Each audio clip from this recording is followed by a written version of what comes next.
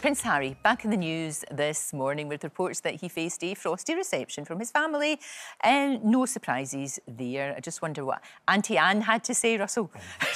I think we know. Everybody was looking forward to the fact that that watches all the royals, that in the summer there's going to be this tribute to Princess Diana. Yes. Our two sons would be there, and that would really help build those bridges, but probably not. Well, I mean, it's the $64,000 million question, isn't it? I mean, will he, won't he? I mean, I'm still told that Prince Harry is really hoping he wants to come back. Right. And this is quite an interesting point because it's the unveiling of the Princess Diana statue on July the 1st. Course, and the boys have been, had a huge hand in this. And they obviously will want to put differences aside. A lot been made of their relationship of late, the discussions that they had or didn't have after Prince Philip's funeral. So, still told both brothers very, very much committed. However, Meghan is heavily pregnant. Of course. Due to give birth in the early summer. Still don't know when that is, but one would assume maybe sort of June time if she goes over.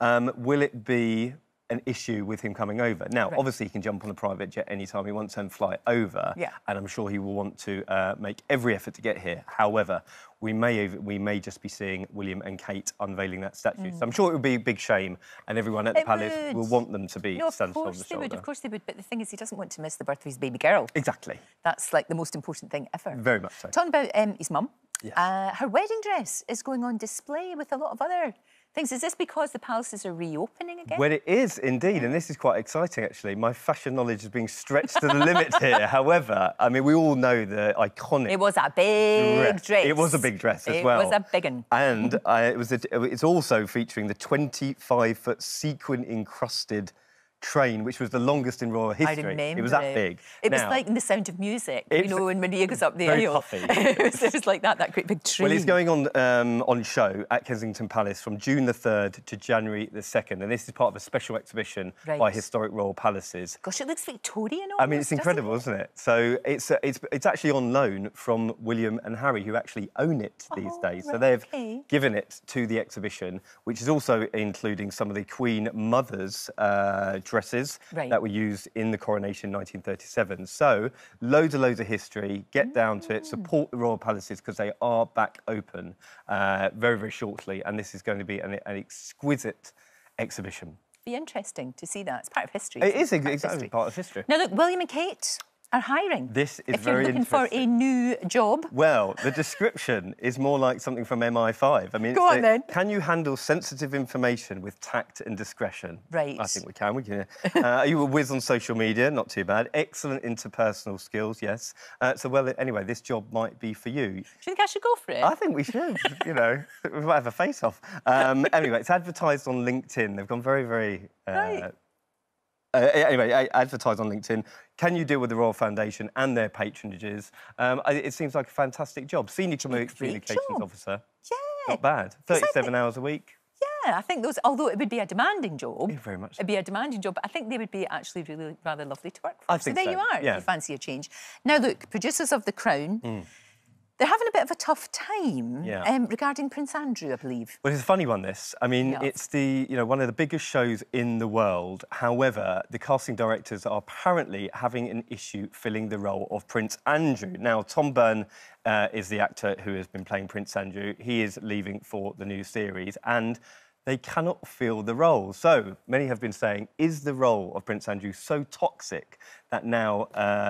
out-of-work actors don't even want to take this role, and for one of the biggest shows in the world. That's true. I'm sure there'll be somebody. For goodness sake, they find people to play serial killers. I mean, surely they can find somebody to play him. Anyway, the role is being advertised on the actor database Spotlight, and it's been advertised as a very good role. I mean, I think that's an understatement because it's one of the most popular shows in the world. It sure is. However, they still are struggling, so... They are a bit. Now, look, our lovely Kate Garraway, our very own Kate, who now has got Derek back home, which is fantastic news. Her husband, who's been so ill so ill.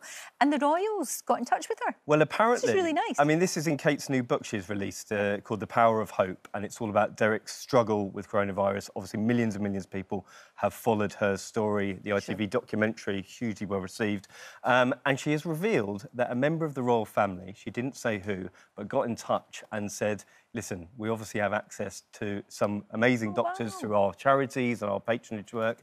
Would you like us to put in touch? Now, here, she hasn't revealed who that is, but some people are suggesting perhaps it was Prince William. They did the Pride of Britain Awards last year. So of course they did. There are no names being mentioned, but I think a wonderful, wonderful gesture. Lots of people are hugely behind Kate and Derek, and certainly the royal family are as well. So we wish them all the best. Oh, we absolutely do, now that he's back at home. Yeah, but that was a lovely thing to do. I bet they do that quite a lot and we'll never hear about it. Well, this is it, isn't it? And not just to people who are in the public eye. I think they do, actually. Well, they've got a lot of links with a lot of charities, a lot of their patronages, and I'm sure, you know, it's something that they felt that they could do at the time. Fascinating. Thank you. So you're not going to go for the Prince Andrew job? You then? never know.